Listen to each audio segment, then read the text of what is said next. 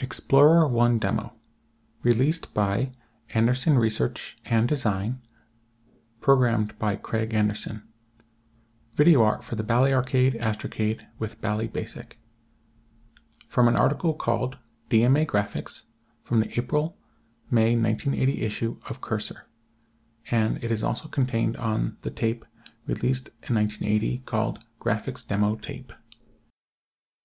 This program is for the Bally Arcade, also known as the Astrocade. It must be used with the 300 baud interface. It is not compatible with the AstroBASIC cartridge because the data must be loaded while the program is running from the 300 baud interface.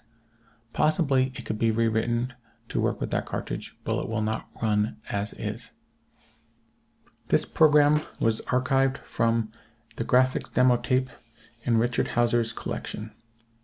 This program is on side 2 and it must be loaded with input 1 to load the first program. This is a streaming video animation. This program was published in the April-May 1980 issue of Cursor. It is a very long program, including an article and a tutorial on how to make use of some sophisticated graphics on the Bally BASIC cartridge.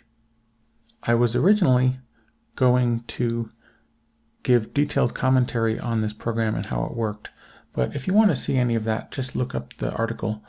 I will give it a brief mention though here.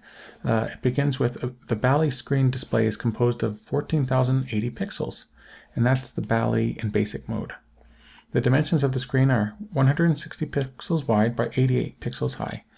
In contrast, the Astrocade's actual resolution, not in basic, is 160 by 102 pixels high, and you can have more than one or two colors at the same time. In Bally BASIC, each pixel has two possible states. It may be the same color as the background or off.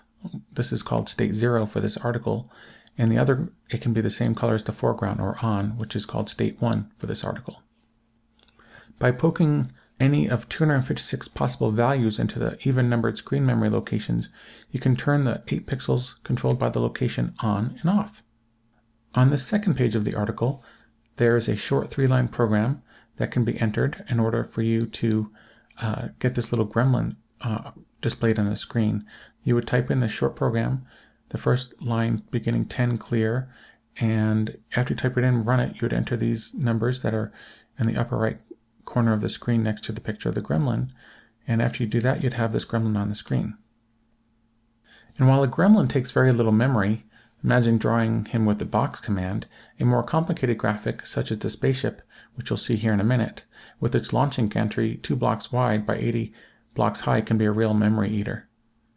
And for this reason, this article describes how you would input the program to tape and then recall it and run it so you can get the pictures on this, or you can get the pixels on the screen without having to waste so much memory. It's a very time-consuming process. It takes a long time. It's kind of just an example of what can be done. I'm surprised that no one who used a 2000 baud interface really ran with it. It sort of was used if you think about when any basic program is loaded into the AstroBASIC cartridge and the whole screen is drawn. Kind of think of that as the equivalent of what this program is doing, but in 300 baud basic. Which could, I mean, if you wanted to fill the entire screen, it could take many minutes, 4, 5, 6 minutes maybe, I don't know.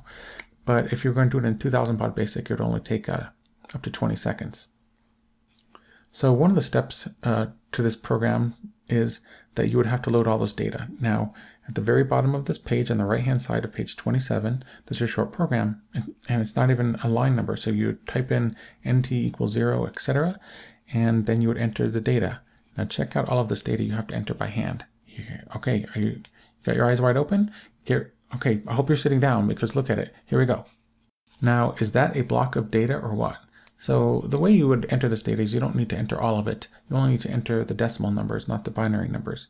But you would enter 0, followed by 512, followed by 2048, and eventually you'd have all the data entered onto tape and you could recall it with this program. I'm glad that this program has been archived because I can't imagine anyone ever typing this program in. It would be a hassle to do, but it's pretty neat to check out how it works. I'm going to quote a little bit from this last page.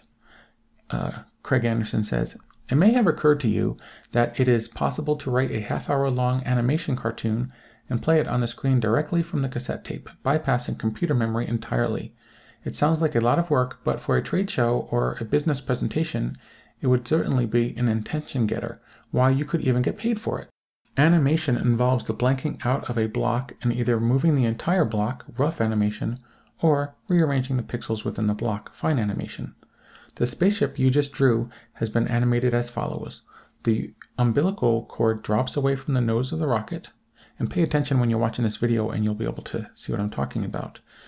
Then the walkway retracts into the gantry. The entire gantry then rolls away from the rocket off the right side of the screen. A countdown begins. At 0, smoke and flames arise from the launch platform and the rocket majestically rises and disappears off the top of the screen. In a moment, I'm going to begin loading up this program, and I don't normally show a program loading at 300 baud because it's so slow. In this case, I decided the program is short enough that I can show it loading, and it takes about 1 minute.